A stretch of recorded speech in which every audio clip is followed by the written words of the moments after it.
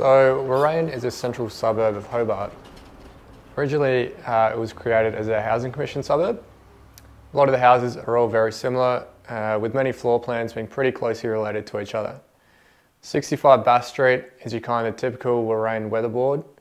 It's a 4-bed, 1-bath, built in 1954.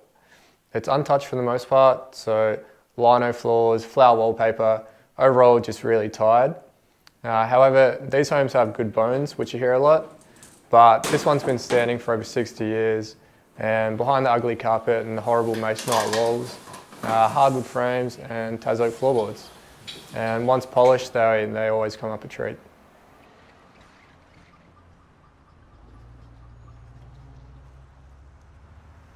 So the house sits on a block of 756 square metres. This was important because I spent months looking at properties with development potential. This one's zoned general residential, so in order to add another house or unit or what have you, you need a minimum of 325 square metres per dwelling. So what I did is I just refined my searches online to include a number of suburbs in Hobart, which were within my price range. These were Sorell, Glenorchy, Warrane, Mornington, and maybe a few others. And importantly, only properties that were on at least 750 square metres. This was only one prerequisite of a few that I had to tick off. Other factors include where the house is situated on the block, clearance from the eaves to the side boundary. I think it's at least 3.2 metres off the top of my head, but this is to allow a wide enough driveway down the side. I own easements, so things like underground cables and pipes that may run through the property. And these are just a few things you should be wary of or looking at checking off your list when searching for a viable property to develop.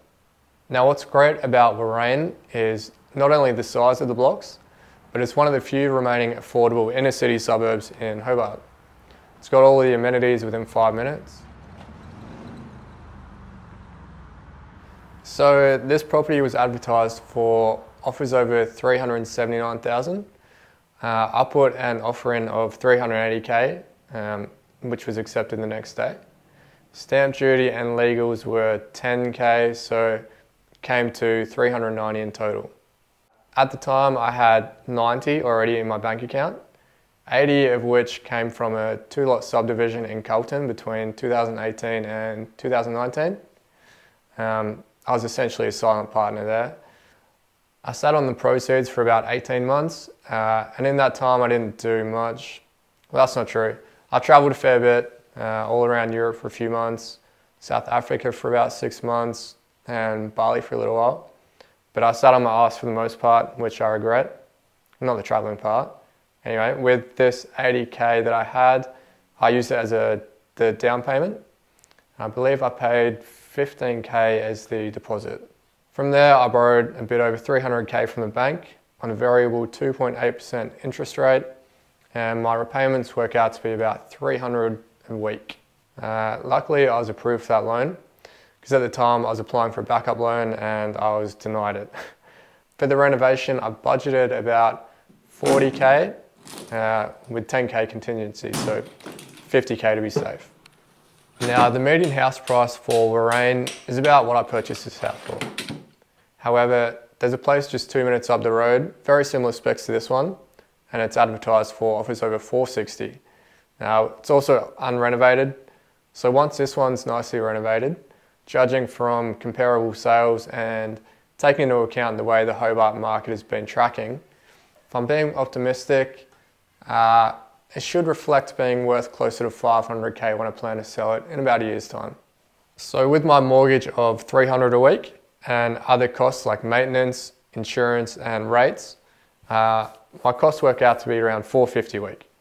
Now, I'm not really looking to turn a profit here just yet, so if I can tenant it out for 450 a week, which is easily feasible, that'll take care of my holding costs. As I'll be claiming this as my principal place of residence, I'll most likely turn to Gumtree or the likes to source tenants on a rolling monthly lease. So in terms of the renovation, the shed and the carport will go. We'll be constructing a new little deck in the courtyard. The kitchen and laundry will have new joinery, and we'll be adding a master bathroom and walk-in robe to the end bedroom. The current heat pump that we've got in here at the moment is pretty dated, so we're removing that and putting a new heat pump system in. Now, like I said earlier, the whole reason why I bought this property was because of its development potential. So original dwelling at the front, new dwelling to go at the back. Because of the irregular shape of the block, I've opted for a design with a pretty small footprint. It'll be something around 100 square meters, but 2-story. It'll be a 2-bed, 2-bath with a garage using pretty modest yet still attractive materials and design. I found a place 5 minutes in the next suburb over that I've kind of modelled mine off, and I believe that one sold for a bit over 500k, and I've linked that below. For the new dwelling out the back, I've budgeted around 320k for the build and another 20 for planning and approvals, which will probably take around 4 months, which will bring me to about April. From there, I'll have a builder lined up to commence work shortly after, and with any luck, a small and simple build probably shouldn't take any longer than four months. So if all goes to plan, I'll have my first development complete by around September, and hopefully fit some travel in along the way. Now, as I'm recording this, the government has just extended the building stimulus package. Albeit 10k less now, it's still 15k that I'd otherwise not have. So I don't have any formal certifications or a degree. I've just used resources that are available to everyone. And there are many that you could and should use before even looking at the property in person. So you can check the zoning on iPlan and the list map. Draftsmen and council planners are generally pretty happy to help from my experience. And you should also talk to as many real estate agents as you can. I spent a fair bit of time educating myself, so listening to podcasts a fair bit, and also reading books. I've linked some below if you're interested. I'm a pretty introverted person by nature, so doing this is a bit out of my comfort zone. And bear in mind, this is my first time doing this, so if I've said anything that isn't 100% spot on, forgive me. I'm listening and I'm learning. That being said, if you have any questions about anything that I haven't covered, be sure to ask. I think that covers pretty much everything, so thanks for watching.